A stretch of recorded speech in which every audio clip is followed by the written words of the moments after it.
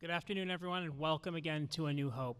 Just a couple quick things. Of course, it's ridiculously hot outside. Whether you're calling it 35 or 95, please stay hydrated. Gotta keep yourself cool in temperatures like this. Also, if you've just entered the space, please make sure, of course, that your cell phones are silent. Feel free to also join us on the Matrix chat for this, and of course, our virtual attendees, as well as anyone in the room that is on the Matrix chat, may have questions asked through the chat, asked to our speakers. Now to our next talk. Do you want to take some? A lot of people think that crypto is secure, is private. The problem is that even the most secure cryptocurrencies may not be. But our speakers, Lane Reddig, Arctic Byte, and Michelle Lai, have some information about that might improve your privacy.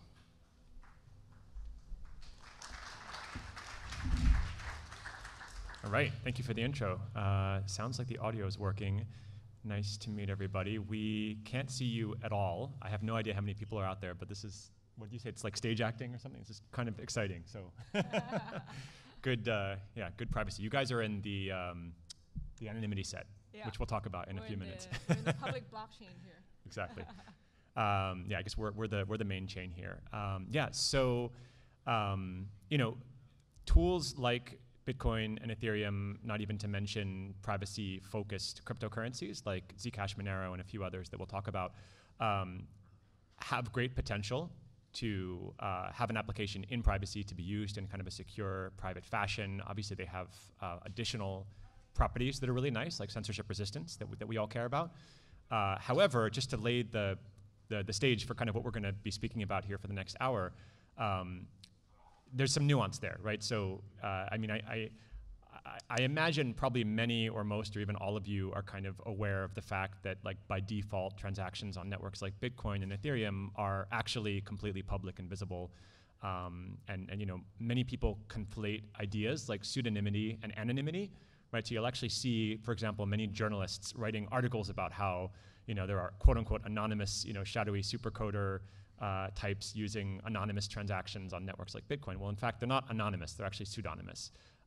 And there have been a number of high-profile cases where criminals in particular have been identified, de-anonymized, and busted. And of course, privacy is something that matters to all of us. So what we're going to talk about here in the next hour, just to lay the groundwork, talk about kind of why these things matter to us and why we should all care about these things. Talk about some of the weaknesses and vulnerabilities and common mistakes that we see people make. And we'll talk a little bit about what you can do about that and how to maintain plausible deniability, what that matters, why it matters. And I'll also just put in a mention up front here that we are really fortunate to have a workshop this evening. So at 7:30 p.m., we have about 3 hours. We have time to go quite deep. So 7:30 until about 10:30 p.m. on the 4th floor of the main building. I don't have the room in front of me, but one of those rooms up there, we're going to be doing a very, very deep dive. So you'll get kind of a high-level introduction to a lot of these ideas, tools, et cetera here. And then if you're interested in joining and doing a deep dive, bring your laptop.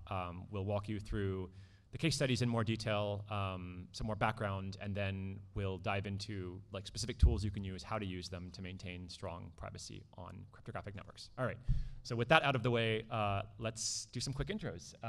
So to my far right, we have AB. Do you want to quickly introduce yourself? Yeah, hi all. My name's Arctic Byte, and yeah, I've got a background in the cryptocurrency space from close to the beginning as one of the earliest scaled-up mines in the US, implementing FPGA and ASIC technologies. And yeah, privacy has been a huge part of my motivation to get a part of the space, but also, you know, as we start, you know, seeing the, you know, kind of corporatocracy taking more and more of our privacy over the years, it's just become more of a feeling. You know, it feels very good to remain relatively private and give away as little data as possible about yourself when you're interacting online. And cryptocurrency offers an amazing opportunity to, you know, at least pay for things privately, as well as, you know, empower a lot of other services that can be privacy by default. But yeah, that's a lot of it for me. All right, thank you. Michelle? All right, thanks for being here, everybody. My name is Michelle Lai. I got my start in cryptocurrency as a full-time job at Anchorage in San Francisco. It's a crypto asset custodian, one of the earlier enterprise-grade custodians. And since then, I've worked with the payment processor called BitPay. You can pay merchants in crypto, and a payment processor will basically settle to the merchant in fiat, so it makes everything very easy for everybody. I've also worked with Copper, a UK-based trading, custody and trading crypto company. Right now, I do some investing, and I also work with a privacy protocol on top of a network called Solana. It's called Light Protocol. I was on the first grant board at the Zcash ecosystem, where we gave out Zcash or ZEC grants to people building on top of Zcash. But we also had a broad enough mandate so that we could give a almost $1 million grant to the Tor Foundation to build a Tor implementation. And the reason it was important for Zcash is that it allows somebody to run a Zcash node with network level privacy. So that's my background and why I care about privacy. I grew up in a pretty conservative, conformist kind of environment, and I think it was then where I always looked at things a little bit differently than the people around me, and I felt like it's very controlling when people can look at what you're doing, everything you're doing, and have opinions on what you should do, should think, should say. And that, for me, was the core of when I started feeling like people should have privacy, because to the extent I want freedom in how I think, other people should also have freedom in what they think. And we should protect ourselves from being prejudiced by everyone being able to selectively disclose themselves to each other. That's why, even though I'm very paranoid about sharing my personal information, I still have a Facebook account, because to me, it's about selective disclosure. All right, thanks for that intro.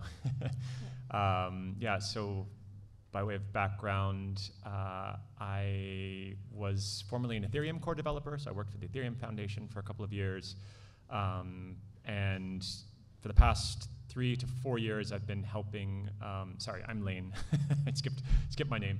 And for the past 3 to 4 years, I've been working on a new layer 1 smart contract blockchain platform called Space Mesh.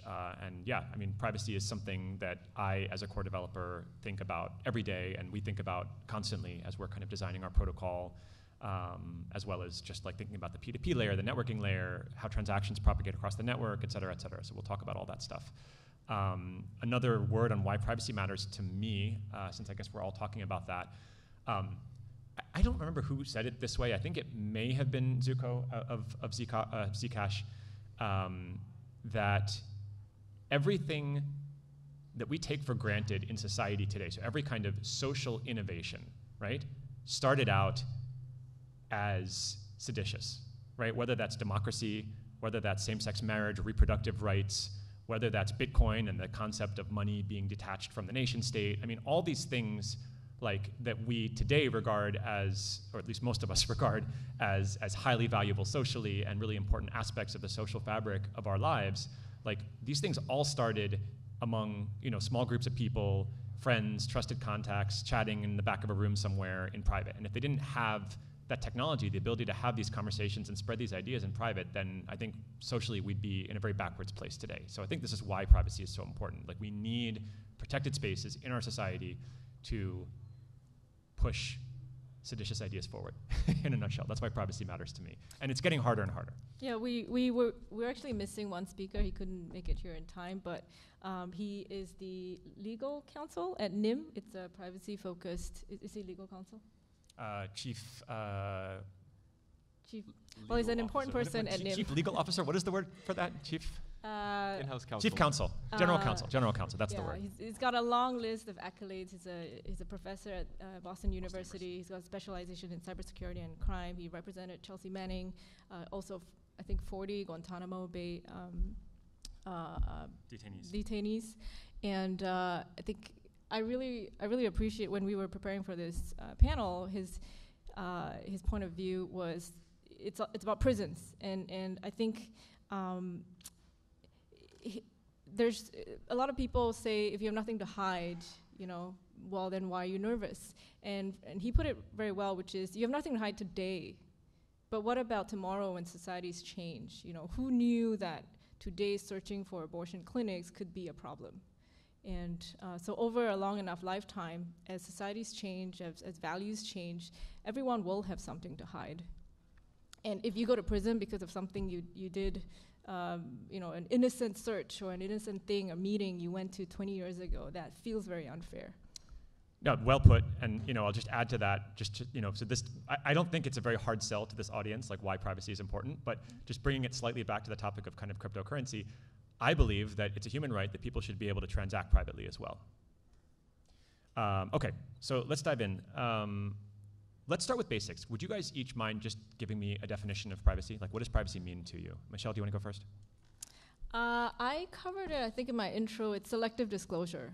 I don't mean to hide everything. I definitely have friends who hide a lot of things.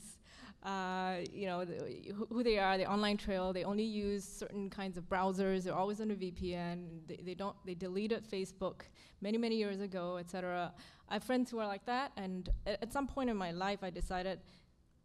I think I went off Facebook, but then I came back when I realized that you do get a lot of things out of social media and being part of a community. You just need to me, you need to be able to choose where you draw the line. Like, and if maybe my line's not that straight, right? It's not all or nothing, or it's not everything. I kind of want to draw my own funny pattern of what I share and what I don't share. So to me, it's about being able to selectively disclose. I think that's a really important point just to reemphasize, like, when I naively began thinking about privacy, it felt very black and white. It's kind of like things are either public or private, but I think it's very nuanced as Michelle's describing. It's more about selective disclosure. It's more about, like, to put it in technical terms, access control lists, all the like various pieces of my life, whether it's photos or stories or documents or content or even just aspects of my identity. I want to be able to control in almost like concentric circles, like who has access to those things, the most trusted people, family, friends, the general public, et cetera. AB? Yeah, definitely agree with those notions of access control. Currently, I'm running an experiment where I'm trying to kind of just not give any kind of data to anybody other than close friends, family, and. Can you pull the mic a little bit closer to you? Yeah. Yeah, absolutely.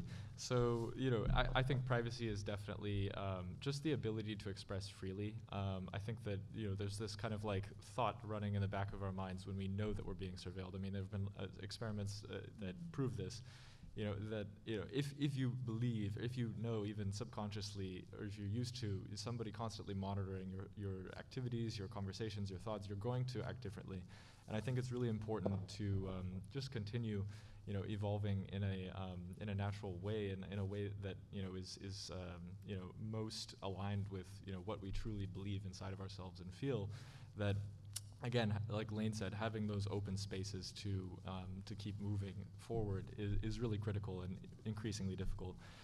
So yeah, an experiment I'm running currently is, can I, essentially be private from like sharing information with everybody except for government entities and banks, because those are obviously very hard to get around. But other than that, yeah, remaining private is kind of like an experiment that I'm running right now, mostly to see how it feels. And yeah, so far so good.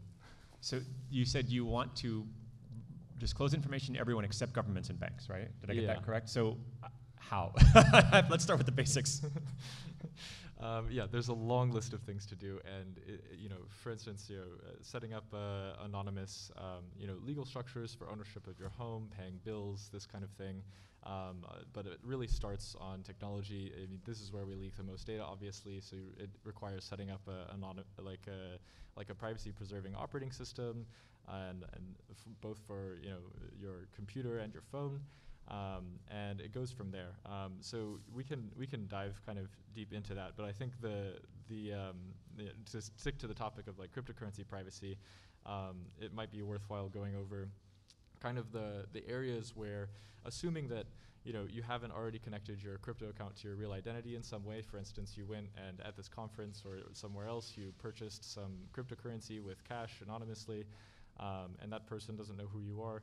then how can you leak data going forward from there that might lead to discovery of who you are? For instance, maybe you want to donate. Maybe you live in a very oppressive country that doesn't support donation to efforts that are here today, like EFF, Free Software Foundation, this kind of thing. So maybe you want to keep those kind of activities that you want to support private. In normal crypto networks such as Bitcoin and Ethereum, the sending address or account is necessarily exposed to, revealing all associated transactions with that account. So this is the easiest way to identify, who the owner of a wallet is in particular. And it starts really with, if you accidentally, pay for something where there's an order in your name and that company is like, sharing that data with data miners, then you're linked.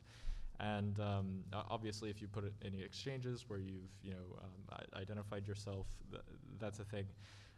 But going a bit deeper, the most common ways to reveal data about yourself is anybody can run like a global cluster of nodes on any blockchain network that basically monitor for where transactions are first seed on the network. And this can help locate exactly where you are, or at least roughly your IP address range of like where you probably are in the world. And this is really trivial to get around actually by using proxy chains and timers and deploying transactions and making it seem like they originate from different points in the world to kind of isolate or separate that activity from yourself. But by default, this isn't done at all. Most people connect to a publicly available endpoint run by a centralized company because that's easier than running your own node. And that publicly available endpoint receives your IP address and probably other data that is included in the transaction. And we do know some of these end nodes, these RPC endpoints, have been subpoenaed for IP addresses. Yes, that's a really important note. And this is an example of this data getting out in the public. There's also another common data gathering point in crypto networks is block explorers. So it's a website like Etherscan or blockchain.info, blockchain.com, where you go to look at your transaction history. Let's say I'm the only one who's ever looked up addresses A, B, and C. They can be pretty sure that all the information associated with my machine is now linked to those addresses, and that can be used to track further down the line not only IP address but operating system and everything that's exposed when you visit a website normally. So yeah, these are the most common ways that people kind of leak data around ownership of addresses when otherwise they could be anonymous. So AB, some of the tools and techniques that you mentioned, like proxy chains and VPNs, Tor, et cetera, these sound pretty useful. Are you going to show us how to use these at the workshop this evening? Yeah, absolutely. It's actually not too difficult to set up these things. It just requires the diligence to remember to use them and ideally bake in those habits as automatic. Yeah, privacy is definitely not convenient, but yeah. Michelle, what are a couple of examples of techniques, or tools or techniques, I guess, that have worked well for you with respect to sort of maintaining strong privacy while transacting with cryptocurrency on cryptographic networks? Yeah, I think for me the main one is I don't do anything too fancy, not as at that level. But I think for me the important thing is to kind of be clear which wallets you use for which purposes. Like if you sign up for some of these crypto conferences, as part of your application process to go to the conference, they ask you for an address. So that clearly is an address that anyone could know. And to the extent you don't want to be targeted or you simply want to preserve your own privacy, I think you need to be smart about who you disclose what information to. I think a lot of people also practice. Actually, probably not enough people practice kind of using a new wallet every time you engage in a new transaction. And for different blockchains, whether there's this concept of a UTXO blockchain versus a balance-based blockchain, it's a little bit easier in the first to kind of have. Michelle, what's the difference between a UTXO and an account-based blockchain? Can we get the TLDR? Actually, can you do that TLDR? So UTXO stands for unspent transaction output. So Bitcoin and its derivatives, so this includes projects like Zcash, for example, are UTXO based. And so the best way to think about a UTXO is it's like a bill in your wallet, right? So it's kind of like in the case of, or you could think of it as a coin in the case of Bitcoin. And so you can, like, a transaction consists of kind of giving, like, imagine giving someone a $100 bill and then getting like $75 change or something, right? So this is how transactions work in the Bitcoin network. You send a large note to the network, and then a piece of that gets sent to the recipient, and then you get change back. And so a wallet in a network like Bitcoin, in a UTXO network like Bitcoin, is like a physical wallet, right? There's a metaphor there where it actually has, you can, again, imagine like actual physical notes in that wallet. Each of those is a UTXO that you can go on and spend and give to someone else. The paradigm is totally different in an account-based network like Ethereum, where the reason is because the way that, how do I talk about this? There's a notion of an account with state in it, in the Ethereum virtual machine, right? It's like a bank account. Like a bank account, exactly. And so you have a balance that goes up and down as you receive and send transactions. So naively, the former is better for privacy and the latter is worse for privacy, right? Because in an account-based system like Ethereum, by default, if you don't make any attempt or effort to like increase your privacy, all your transactions are flowing into and out of the same account with the same what's called address, which again is like your bank account number. Having said that, there are a lot of tools and techniques you can use to increase privacy. On that point, I think a point of interest is, given that there are two kinds of blockchains in this fashion, when Satoshi published his paper at first, he gave a bullet point summary of what it was. His third bullet point is that participants can transact anonymously. And the only reason he thought that would be possible is through this UTXO system.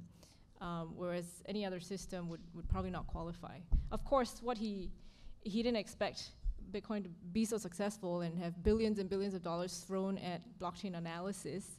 And so anonymous is at best pseudonymous today. Yeah, so just to restate, even though UTXO-based systems work a little bit more like cash, you don't get strong privacy out of the box, and we will, in the workshop later today, go through some examples of de-anonymization attacks that have actually happened, some in theory, some that have actually happened in practice, and we'll actually try to do some live de-anonymization of transactions on the blockchain, which should be fun. And in the case of account-based networks like Ethereum, so I said, with UTXO-based systems, they sound like they give you better privacy. You don't actually get strong privacy out of the box, and the opposite is also true, which is that it is possible to have strong privacy even in an account-based system like Ethereum, even though it's even worse out of the box. And we'll go through some of those techniques later as well. That's a mouthful. Okay. And your favorite techniques? Yeah, I would say, what do I do that works well? So again, I would say the most basic things you can do. Okay, the most obvious thing is like use a VPN, like always, everywhere, at home, on your mobile device, et cetera. That's just like out of the box. That helps enormously because it makes it harder to establish those links that AB alluded to between like your IP address and your wallet addresses and your actual transactions. As I'm sure folks here are aware, if you have someone's IP address, you have an enormous amount of information about that person and where they are. And I think the other thing is just good management of wallets and addresses. So we have these beautiful standards. There's one called BIP32. So BIP refers to a Bitcoin improvement proposal, which lays out an algorithm for something called a hierarchical deterministic wallet. And the way this works, if you've ever used basically any cryptocurrency wallet, you will have seen like a seed phrase, which is usually a 12 or 24 word phrase. That's like your seed root phrase. And I mean, that's just maps to a cryptographic, to a number, to a private key. But then using this BIP32 kind of deterministic algorithm, you can actually spawn an unlimited number of fresh wallet addresses from that single seed. And again, all modern cryptocurrency wallets support this, but they don't all make it easy out of the box. And so I guess, as Michelle said, I guess the best practice and something that I try really hard to do is to always use a fresh address for every application. We talked before about how privacy is selective disclosure, and in my mind, I have a notion of kind of concentric circles. So it's not that you can never reuse an address, but transacting within a single context, like within the context of a single application or a single community or a single group of people, I try to, just be cognizant of which address is used for each of those. It's hard because there are many of them, and again, the wallet software is not amazing. There's a lot of Bitcoin on the blockchain that's just locked because people forgot their keys, they mismanaged it, a hard drive got sent to the trash pile. We all have stories of this, believe me. Anyone who's been in the space for more than a year or two, like, definitely has versions of the story. AB, what's your version? You've been here longer than most of us. I saw a forum post in the early days where Satoshi, the pseudonymous group that supposedly invented Bitcoin, Satoshi said, never delete private keys. You might need them at some point. So yeah, I've never lost any. So far. But yeah, that's the really beautiful part about crypto is, you can keep unlimited backups and you can secure those using any kind of cryptographic means that you'd like. For instance, Shamir's secret sharing scheme, I'm sure some of you are familiar with that for various purposes. Using that to store crypto keys is amazing because you can, store it in M of n places, and as long as M of those aren't compromised or lost, you still are in control. And you can often set up canaries in those places, so then if somebody's making moves to compromise your account, you can migrate to a new, more secure setup. So this is extremely powerful for just the ability to, securely hold assets of any kind that are digital. But yeah, to your guys' point with addresses, UTXO, it just really depends on your adversary. For instance, one popular technique, if you don't want, on the public network to reveal, all of these addresses, you don't want accounts to be linked, and your exchange, for instance, you have an exchange who you trust to not share your info, and the government isn't your adversary, the exchange isn't because they, are supposedly keeping that information private. Then one popular method to achieve blockchain level security or privacy is basically just to make a withdrawal from an exchange to a new account for each purpose that you use for each one of those new wallets that you create. That way you're not sending a transaction from your old wallet to your new wallet, which, if you're sending the entire balance, it's pretty obvious that you're just migrating accounts. So that's one popular method that's easy to use. There are other services that can basically take the place of an exchange as a mixer in that place, and you can use fully, cryptographically executed mixers, which exist as smart contracts on various networks. Can you explain the concept of a mixer? Sure, yeah. A mixer, in essence, is a place where it's usually, ideally, a smart contract that's running autonomously, where you can view the source code and make sure that you agree with everything that's going to happen. That basically accepts a lot of inputs from a lot of different users and allows those users to withdraw the same amount that they've put in. In a blockchain kind of situation where all the transaction inputs are public, basically it's a requirement to standardize the amounts that you're inputting, so that way it can't be identified. For instance, if I input 5, Michelle puts in 3, Lane puts in 1, and then we all make those same withdrawals, it's pretty obvious who's who at the end of that. So yeah, standardizing the amounts, adding them all to a pool, and giving certificates, cryptographic certificates, which then allow you to redeem the amount you deposited prior. That's the basic concept of a mixer. That can be used to the same effect as what I mentioned in exchange for in the That's past. directly linked to the title of this panel, which is Plausible Deniability. So whoever took a coin from this pool, this joined pool, it's not clear which input provided that output. Yeah, so let's just, I had a note on this. I think it is worth mentioning. I think we all have an intuition for what plausible deniability means, but there is an actual cryptographic definition, which is K anonymity, right? So I'm just going to read this. Generally speaking, a K anonymized data set has the property that each record is indistinguishable from at least K minus 1 others. So this is the size of the privacy set or anonymity set. Specifically, if a mixer contract, which AB was just describing, holds n deposits, out of which n minus k had already been withdrawn, in other words, k are still remaining, then the next withdrawer will be indistinguishable among at least those k users who have not withdrawn from the mixer yet. Right, so basically, each person who's withdrawing from this mixer has transaction privacy that makes them indistinguishable from among at least k different addresses. So that's just it's pretty simple math, but just keep this in mind. When we talk about privacy, when we talk about plausible deniability, this is the kind of rigorous definition. At the same time, if not used properly with all the usual safeguards, what can happen is people can demix, and that's what happened more recently, where a user of a Wasabi wallet was demixed, and they were arrested. Yeah, so, okay, we're jumping around a little bit. So Sorry. there are so mixers are a really important topic. So there are mixers in the Ethereum network like Tornado Cash, which is quite well known, and ZK, what is it called? Sorry. The layer 2, not ZK Sync, the Aztec. Yeah, ZK okay. Money. GK Money. And then in Bitcoin world, there are wallet software. There's tools like Samurai Wallet and Wasabi Wallet. And we don't have time on this panel, nor do we have like the AV set up to kind of like demo these things, but we're gonna do that all, sorry, I keep plugging the workshop later. So you'll get a chance to roll up your sleeves and play with those tools there. Okay, so let's stay on the topic of mixers for a few minutes, because this is actually like a very concrete, powerful tool we can use, but people make common mistakes with them. And so like one example of a mistake people make is not waiting long enough to withdraw, right? So if you deposit into a mixer, the way these things work is they allow deposits in specific amounts, right? So let's look at like Tornado Cash allows like 0.1 ETH, 1 ETH, 10 ETH, 100 ETH, something like this, basically powers of 10. And you need to wait some minimum period of time to withdraw your coins from the mixer to allow the size of that anonymity set to grow. In other words, if you just deposit your coins and take them out right away, then the anonymity set is much, much, much smaller, and it's much easier to establish a link.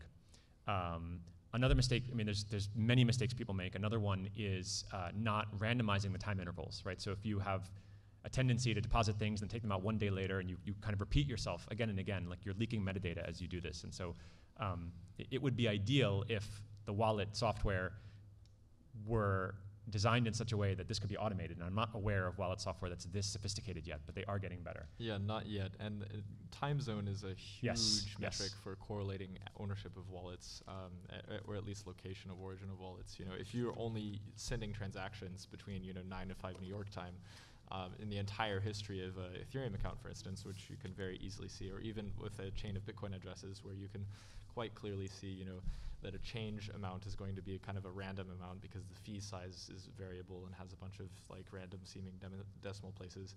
It's quite easy to trace kind of like the originator of that address, and as that goes through the UTXO chain, who's the account that's still in control of the original balance minus what's been spent. But yeah, time zone is a huge one. So a wallet software which will incorporate randomization of both IP address where it's originated from and time zone is critical. Yeah. Oh yeah, I think you just pull the microphone a little bit closer to you. Okay. Yeah. Good. Yeah, time zone. Like so.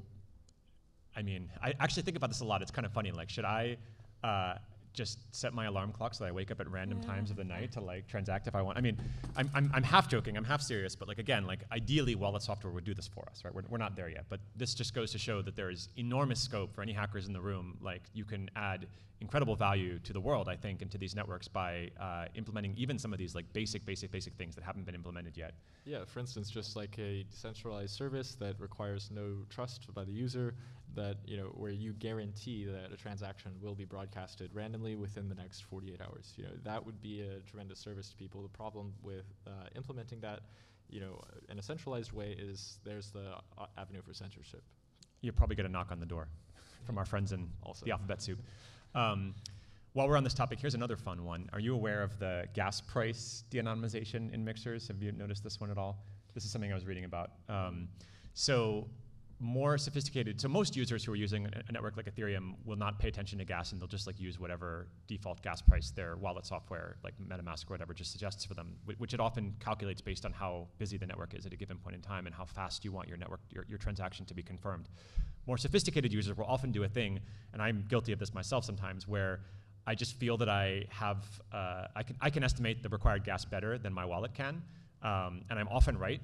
And so I'll like manually specify a gas price, but it turns out that if you do this, you're leaking metadata again, right? And so if you do this regularly, or if you just set a gas price manually and then kind of don't update it for a while, and you, for example, deposit into a mixer and then withdraw a day later and you haven't changed the gas price, well, you've just leaked metadata that allows someone to de-anonymize you. So there's many, many, many ways that you're leaking metadata in using these systems if you're not very careful. I think a while ago there was a browser extension called Make Some Noise. This is a couple years ago, quite a few years ago, when we were just being aware of how much we're being tracked across the website. It's a browser extension where if you click on it, it'll just randomly go to a bunch of links which help to deflect attention a little bit, perhaps, to kind of mix your browser usage. I wonder if, you know, that would be something that, you know, would kind of serve our purposes. It'll be gas heavy for sure, but perhaps on less expensive networks, that would be quite valuable. I don't ever want to assume like a ton of prior knowledge, but so the idea of gas is like, I mean, just more generally known as fees, right? So in Bitcoin, they're just called fees, right? So basically every transaction that goes to the network has to have a fee payment, or in the case of Ethereum, it's called gas. Different networks have different names for this, right? Attached to that transaction to pay the miners who mine the transaction. And when the network is busier and the blocks are more full, typically you have to like pay a higher fee in the case of Bitcoin, or pay more gas in the case of Ethereum. So more expensive computation costs more gas, and it turns out that cryptography, when it's running inside the Ethereum virtual machine, like in a smart contract on a network like Ethereum, is quite expensive. And this is one of the downsides to doing kind of strong privacy and cryptography in a network like Ethereum. You know, like a single transaction into a mixer like Tornado Cash, last time I checked, was something on the order of about $100 US in gas. It varies obviously from day to day, but that's not cheap. But I think linking that to kind of the cryptographers who are in this conference, people are building zero-knowledge cryptography tools to be able to help do some of this computation off-chain and then settle back to the Ethereum layer 1. So that's an area where cryptography can really contribute to privacy by helping more of these networks get off the ground. We're still kind of at the frontier of making science happen.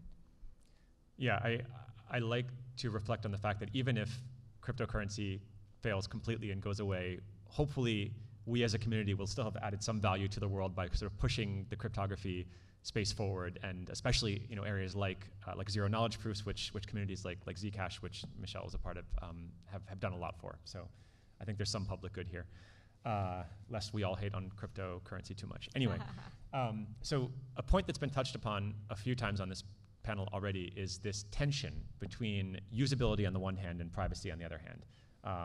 AB, you mentioned this a couple times. It's a bit of an open-ended question, but do you have any thoughts on this tension and how, I guess on the one hand, the tools we use, like wallets, which we keep coming back to, could be better designed to make this stuff easier on the one hand, or on the other hand, just your personal approach and how you balance these two? Because like we can't always all have perfect privacy, because as you said, like privacy is frustrating. So like what's your kind of personal philosophy? AB, do you want to start? Yeah, in general, I think obviously it'd be ideal if all of these kind of privacy features were baked into the operating systems, apps, everything that we use. Aside from, you know, for instance, like Apple is very famous for marketing privacy when actually, you know, opening up a backdoor to directly channel analytics to their servers outside of a VPN if you run it on Mac OS these days. So, you know, privacy is something that, you know, it seems like a checkbox to most people, where people just want like, oh, okay, yes, what I'm using is relatively private, good enough, move on. So it just is, you know, anything that is not commercially viable in the sense that, you know, it's going to address the problems of most users the fastest, most efficiently, provide the best experience, ultimately won't, die in the face of an app that comes by an open source community that says, okay, you could use this one instead because it's very private, even though there's a couple quirks and it's harder to use. So I think that what we really need to think about as a community is to, you know, how do we motivate those who control like the most popular apps, both like crypto wallets and normal applications, et cetera, to integrate privacy by default.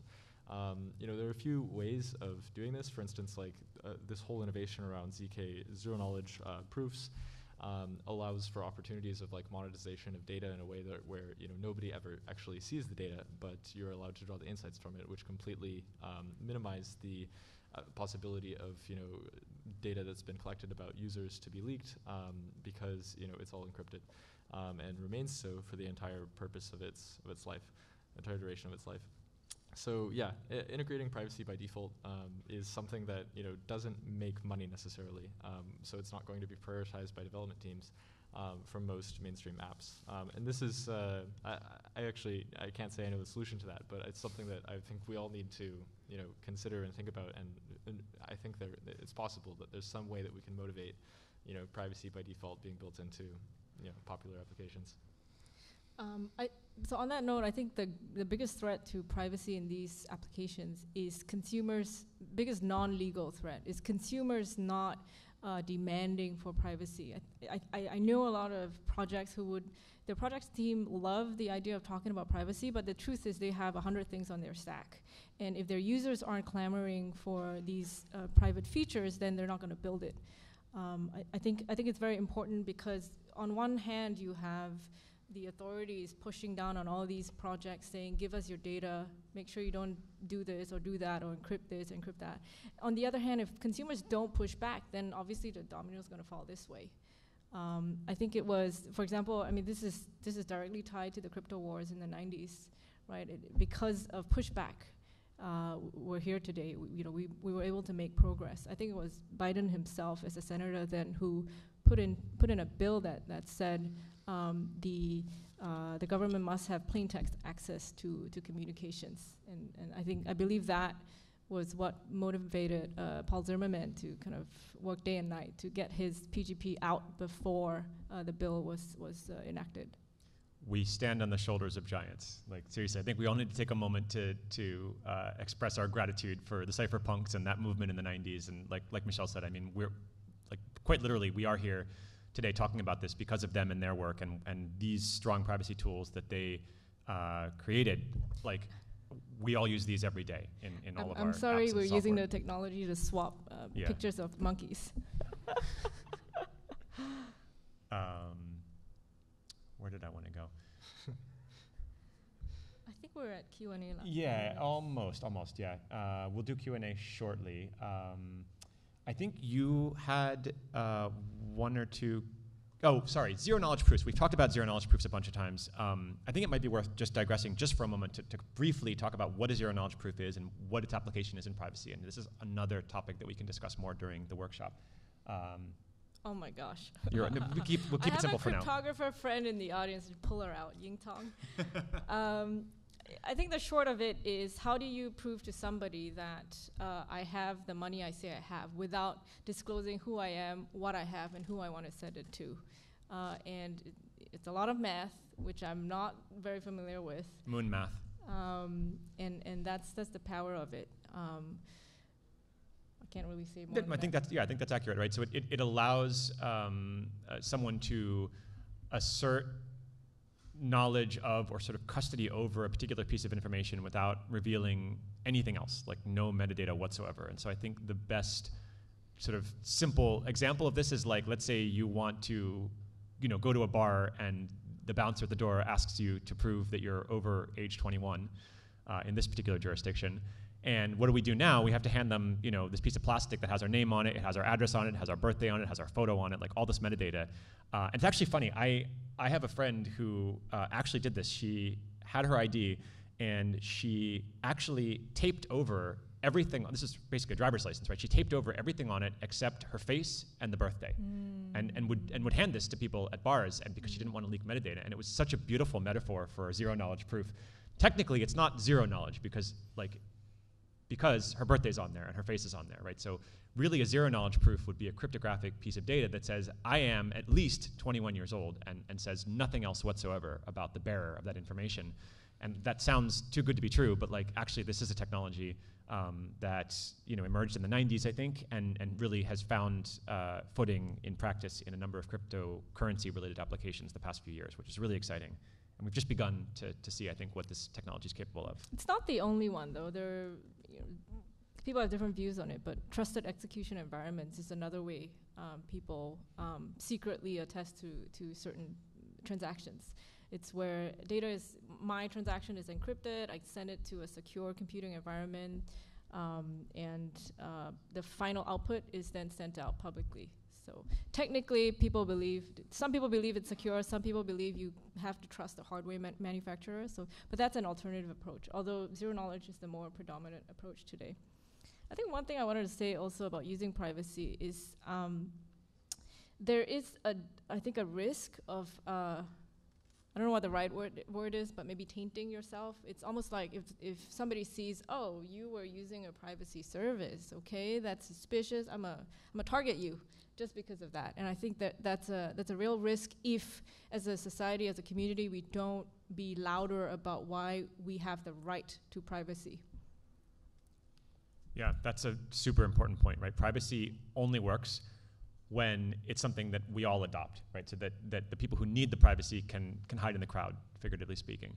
And so even if, just going back to this initial question we asked, which is, why should I care? I have nothing to hide, right? This is what so many people say when you ask them, to care about privacy. Even if you have nothing to hide today, well, first of all, you may have something to hide tomorrow, because who knew a month or two ago that searching for an abortion clinic, could get you in trouble in certain places. But even more to the point, right, there are people among us in society who need us to care about privacy because they're doing important work. So I think that's an important point. But beyond being an altruist, I think also there's something inherently that feels manipulative about the nothing to hide argument. It's like, oh, well, I'm going to put you in a spot and accuse you of having something to hide. But I think we should flip the narrative around to... The burden of proof is on is on you. We should actually ask, why do you want to know? Why are you being such a creep? I think that's, for me, that's how I would flip the narrative. Anything that helps move forward privacy by default. Okay, so we'll go to Q&A in just a sec. I think the last topic I wanted to ask about was case studies. You began to talk a moment ago about mixers and people being de-anonymized. I think you had one or two you wanted to briefly share about. Yeah. I'll treat them both together. And at a high level, the problem space is... in 2016, two major hacks happened. One, the hack of one of the largest exchanges then, called Bitfinex. The exchange ended up having to haircut all their customers by 36% because of that. Essentially, a lot of Bitcoin was stolen. And another one, the DAO, was a decentralized VC organization that did an ICO in 2016. And they were hacked as well for a lot of ETH, a lot of Ethereum. And at that point, the stolen Ethereum was 5% of all ETH in existence, and famously led to a fork in Ethereum. And the Ethereum we see today is a V2 because of that fork. And the two people behind the first hack have been apprehended. This was reported in February this year, so 5 years afterwards. And then the other one, there's a suspected person, but nobody has been arrested yet. And the few factors that led to their arrest or suspicion have been, number one, the on-chain analysis we've been talking about on this panel. On-chain forensics, yeah, On-chain pretty exciting stuff. Yeah, there's a central concept called clustering, where if you see certain behaviors of how Bitcoin or Ethereum are moving around, you can make certain deductions. So that's one vector. The other vector is behavioral analysis. We talked about timing. If you do your transactions, from 9 to 5 New York time, people are going to guess where you live in this world. The other plain and simple legal subpoenas of exchanges, where most of them you do have to KYC with, and subpoenas also of ISP providers.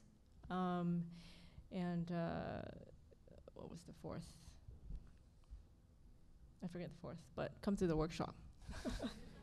All right, one final plug. So 7:30 p.m., the 4th floor of the main building, we'll do a workshop where we'll, among other things we've talked about, we'll also go into these case studies in more depth. I think we have a couple of other case studies too.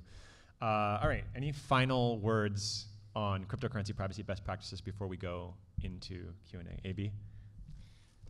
Yeah, it's absolutely more than anything. I think especially for us as hackers and enthusiasts of technology, it's just doing the work and practicing just for fun.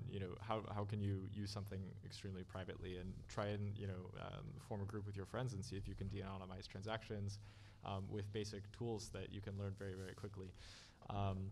It's incredible how much data we voluntarily offer to anybody who wants to listen on the internet. So minimizing that just for the purposes of education, and through that education, I think a lot of people realize like, oh wow, like this is something that's worth spending some more time on. So yeah, that's what I'd like to convey.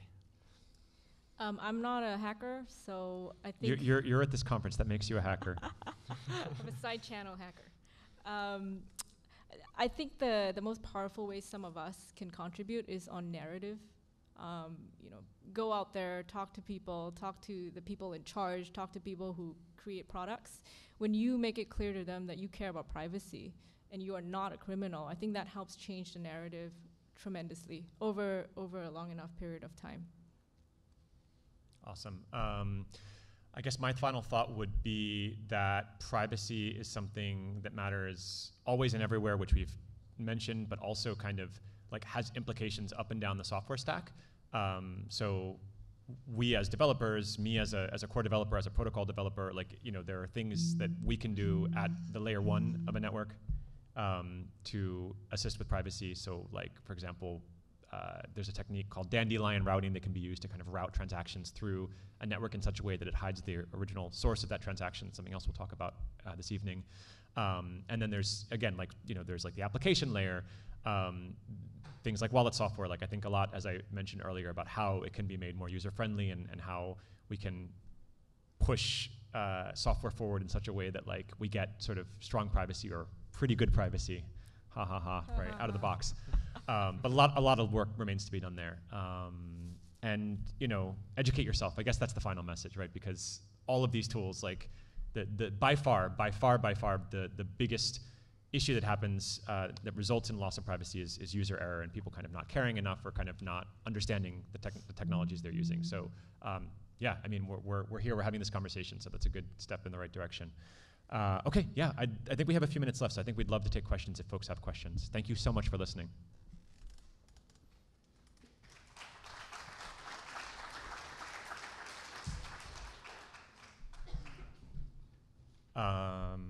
How did the questions work? No questions. We don't have time.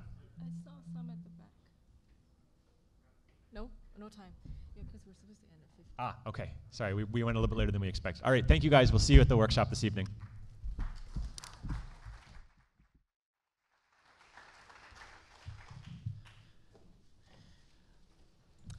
Okay. Our next speaker will be coming up shortly, and just as a reminder, please stay hydrated. Again, that cannot be overemphasized on a day like today.